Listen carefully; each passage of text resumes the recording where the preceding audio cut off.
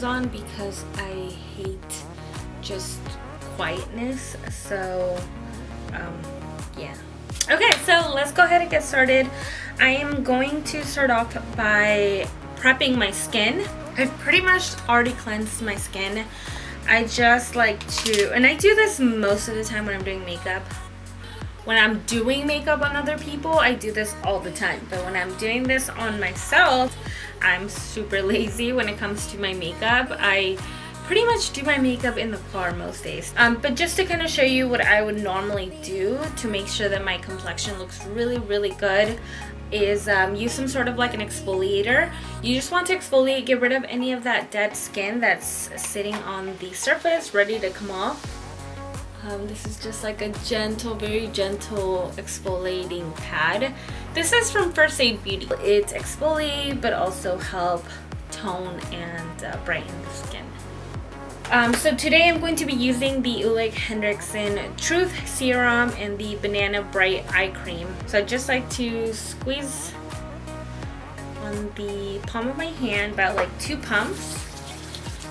I get it all over the palms of both my hands, and then you just want to kind of press this into the skin. And for eye cream, I'm using the Olehenriksen Banana Bright. It's important to use eye cream and moisturizers daily, especially if you're going to be doing makeup on someone else, like if you're a makeup artist, for example. That is just going to make your makeup stay on a lot longer. It's just gonna look so much better, and just trust me, it's gonna help. For my moisturizer, I'm using my Farmacy Honey Drop Moisturizer. I love this stuff. I love the entire Farmacy line. And it's so natural. That's what I love about it. Okay, I'm just gonna take a lip balm and apply that to my lips, just to kind of start off prepping them before I apply any liquid lipstick or whatever I'm gonna use, just so my lips don't look dry and they're all cracky. So for my primer, I'm going to be using the new POREfessional from Benefit. It is similar to the original. I think that the only difference here is that it is a little bit more glowy. So, and it obviously has like a little pink tint to it. And I'm just going to kind of focus this where I tend to have my largest pores. The trick with these is to just apply a really, really thin layer, and you're really just kind of packing this into the pores. For my foundation, I'm going to be using my NARS Natural Radiant, I believe it's called, yeah, Natural Radiant Longwear Foundation. To ensure that you don't get any texture on your skin, I would use a clean brush, but I don't have one anywhere near me. But you should use a really clean brush. So I'm gonna start off with about like 3-4 pumps. Always use less than what you think you're going to use, and then you can always add. If you're thinking that this foundation is a little too dark for me, I definitely agree. Not super dark, but it's a little bit more tan. But I don't mind the tan. I actually prefer it. This is just, yeah, I think if I was to pick a different color, maybe a shade, just one shade lighter. I always do have to go in with a sponge because I'm just getting rid of any like brush marks or anything, and making sure that I have like a really thin, even layer. I'm going to be taking my Cover FX glitter drops, maybe another drop, and then I'm just gonna do maybe like equal amounts of the glitter drops. Make sure that it is blended and mixed really well. And then with this, I'm just going to kind of hit all of the highest points of my face.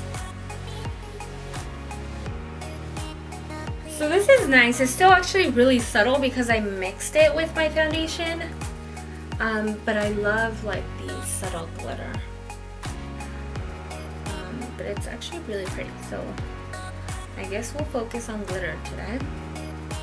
Now for my concealer, I am not currently trying out any new concealers. This is just my usual NARS Radiant Creamy Concealer in the color Ginger. And we are just going to apply a small amount of this just under the eyes. And then I'm just going to go ahead and set the entire complexion with a setting powder. This one here is from Kat Von D. Face, now that my complexion is pretty much done, I obviously haven't applied any bronzer, blush, highlight, any of that, but I'm going to leave that till the end. Now let's move on to the eyes. I'm going to use my Makeup Forever Eye Lip Primer. I'm going to be using my Anastasia Soft Glam palette, which looks like this. You've all seen it. It's a beautiful palette. The colors in it are really pretty and wearable for most people. So the first color that I'm going to pick is, I'm going to be taking the first shade called Glistening. This one here. Apply that to the inner corners of my eyes, kind of like this entire inner corner. So I kind of take my flat brush and blend it all the way up. I love to kind of highlight this entire area of my eye to make sure that I get lots of attention to that area and just brings the focus right to my eyes. Now I'm taking the color, let's go with Burnt Orange. Bigger fluffy brush. This is the Pro Crease from Sephora. Always tap off any of the excess because we've already done the complexion, and now we are just going to start to blend this right into the crease. Don't worry about the matte color sort of blending into the highlight color. Just try to kind of focus more on that outer corner. And then I'm just going to start to kind of push my eyeshadow out.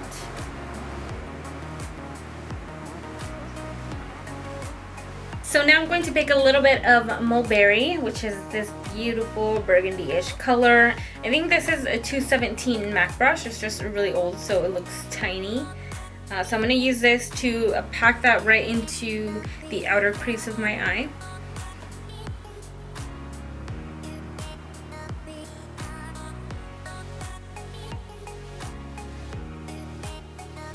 I have a little bit of burnt orange on this brush, so I'm just going to make sure that everything is really, really smooth.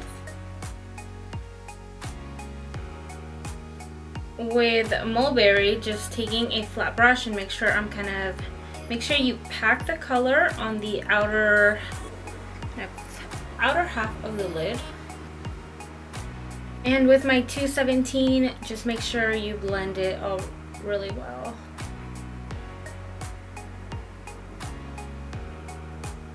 I'm taking a little bit of burnt orange, and I want to kind of blend burnt orange into like the middle of my lid. So now it's a little bit of a smoother transition. Pick up this shade right here. I'm actually just packing this on with my finger just because I don't want to get a lot of fallout. And try to blend that into the center of my lid. And I'm just kind of packing this on. So I'm actually gonna wet my brush using my Too Faced Hangover Replenishing Spray and Setting Spray. Pick up the sultry shade, and now I'm gonna pack it on wet this time. I'm taking a little bit of glistening. I'm going to just apply it with my finger, so just pick up a little bit of this shade. The first one that I used to apply right in the inner corner of my eye. And I'm just pressing this right in the very center of my lid. And with a small brush, I'm just packing this onto my brow bone. I always leave my brows to the very end. And then for the very center or inner corner of my eye, since I already have a little bit of a highlight there, but I just want to brighten it up a little bit more, so I'm using the color Bronze, which makes no sense at all because that's clearly a gold. And then I make sure I wet my brush because I want to get this really, really bright. And just slightly bring it up, but not obviously all the way up.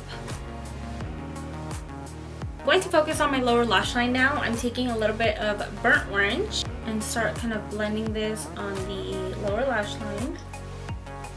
With a small little brush, I'm taking mulberry and just packing this as close to my lash line because I'm really going to blend this in and make this a pretty dark, smoky lower lash line. Okay, so I'm going to line my eyes using the new STILA. This is the micro point from STILA. This is so thin, it's crazy.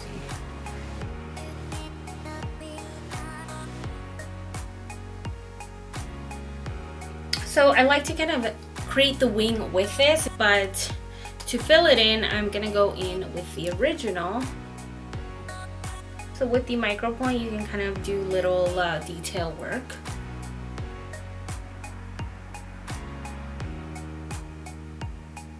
And then taking a black pencil, waterproof black pencil, I'm just going to use this to tightline my eyes to make sure that I have a really black lash line. I just hate when you have like a super dramatic black wing liner and then you can see a little bit of like skin peeking through. So this kind of just makes sure that it's a really defined black liner. Now I'm going to apply some mascara. This is the BADgal Bang mascara. This one is a new one from Benefit I have not tried. I heard it has some sort of like, I don't know, something that astronauts use. It's like anti-gravity, so it's supposed to like not pull the lashes down, you know. And then now for my lashes, I'm going to be using the Huda Beauty Sasha lashes. Sasha from Huda Beauty for my lashes.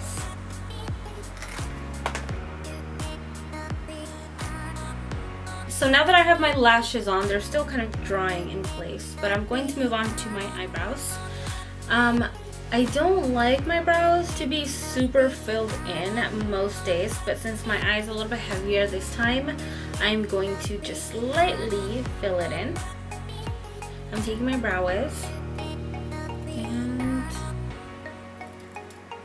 let's kind of just focus on the outer corner or the outer tail of my brow.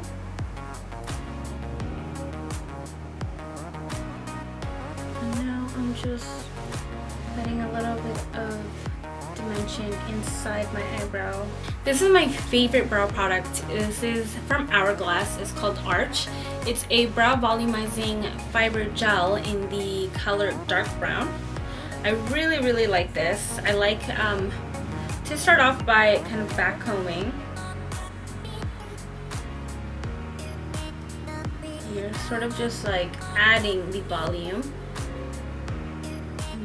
Do a little bit downwards and then finally just start to smooth it up. I like it because it tints every little hair, so it makes my brows look so much fuller than they actually are. Moving back over to my complexion, I'm going to be taking a little bit of the Makeup Forever finishing powder, and now I'm just going to smooth down the center of my face. I start up in the center of my face and kind of just press this all over. I have another palette here that I really want to use.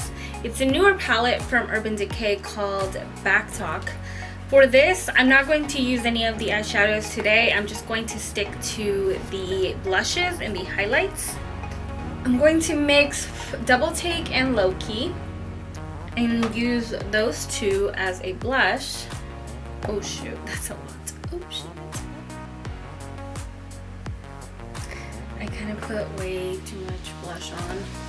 Whatever, I'll just have to redo it to this side now. I'm gonna take a little bit of Party Foul and mix it in with Low Key just because I want my highlighter to be a little bit less low key and more highlighty. So I'm gonna use this and highlight.